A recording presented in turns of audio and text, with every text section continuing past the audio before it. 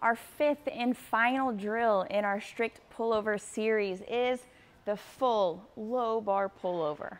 So in our first 4 progressions, we've done more of a modification to our low bar pullover. And now we're getting rid of all the boxes, all the noodles, all the extra equipment, and simply practicing the modified pullover without any equipment, just ourselves. So let me show you what that looks like. Variation number 1, single leg.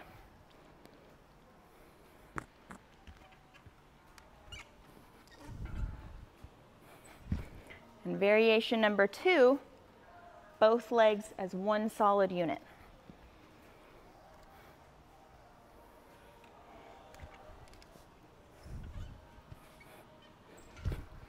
Okay, so like with all 4 of our other drills, I'm starting in that extended hang position. I'm practicing to build strength for my full strict chin-up. And then I'm using the kicking momentum of my dominant leg to help me rotate up and around the back side of the bar to go through that pullover movement pattern. And then on the second variation, I make it more challenging on myself by keeping my legs together as one solid unit. I don't get that same kicking momentum and power that I do from my single leg low bar pullover, which again makes it harder. So I'm continuing to start at a more beginner drill and make my way towards the full strict chin-up pullover, a little bit at a time as I strengthen my body and improve my overall movement pattern. Now, because we are not using any boxes, we're starting from the floor, right? It's more challenging for you. It's more challenging for the gymnast versus using that high box that we use for our box walking pullover.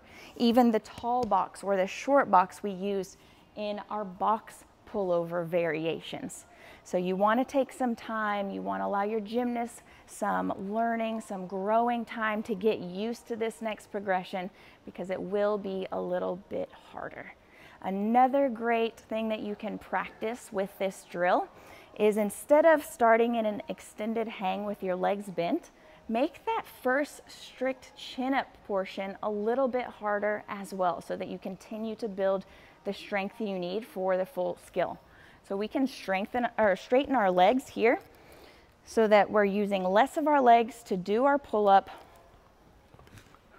And then at the top of our pull, chins above the bar, the gymnast can then put the feet on the floor to rest before lifting the legs and actually doing the full low bar pull-up.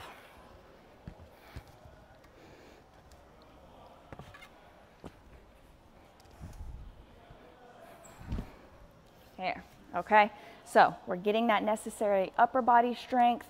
We're really challenging the hip flexors and the core by starting from a lower position and forcing ourselves to rotate our bodies around the back of the bar for the pull-up. So I definitely recommend using this progression as your last one before moving on to the full skill or getting a spot from a coach on your full strict chin-up pullover.